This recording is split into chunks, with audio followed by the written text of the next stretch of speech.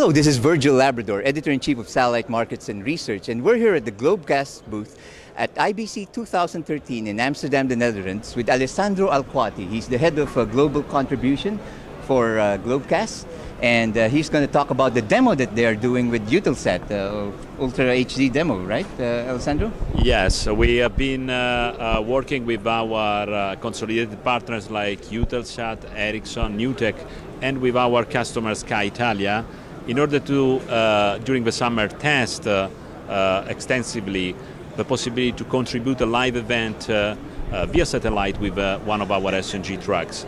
We have been successful in demonstrating with the actual available technology it's possible now to transmit a live sport event using the 4K compression system.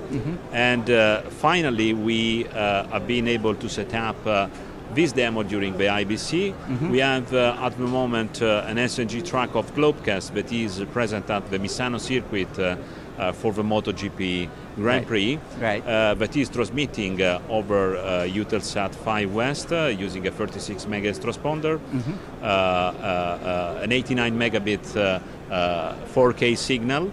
That signal is received here at the IBC, and we have a demo of the pictures coming from Misano at the Eutelsat booth. It has been a great success and a demonstration that a team of partners that are working from so much time in order to keep the development of the technology at the forefront have been able to demonstrate that we are absolutely ready to support broadcasters with 4K events contribution. Now, what is the event that you're actually covering? Effectively, we are not covering the race because Sky Italia is going to be a rights holder for the MotoGP next year. So we are covering all that is around the MotoGP event. It's a motor race. It's a motor race. Yes. Okay, right. And how cost-effective is 4K? It's relatively new, right, compared to a normal SNG contribution. Let's say, at the time being, really we are making trial and on-the-field testing. It's not necessarily cost-effective, obviously, but here we are making a step forwards like it has been done in the past with the transition from SD to HD. So it's definitely true that it will require investment and a consistent amount of capacity in order to transmit, but the advantage obviously that you can get is the quality of the pictures that are definitely amazing. Right.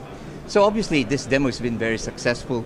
So if I were a channel and I want to do some live 4K, can you do that pretty soon, immediately? We are able and we are in the position with our partners to provide services through our SNG fleet, through our network, to our telecom network.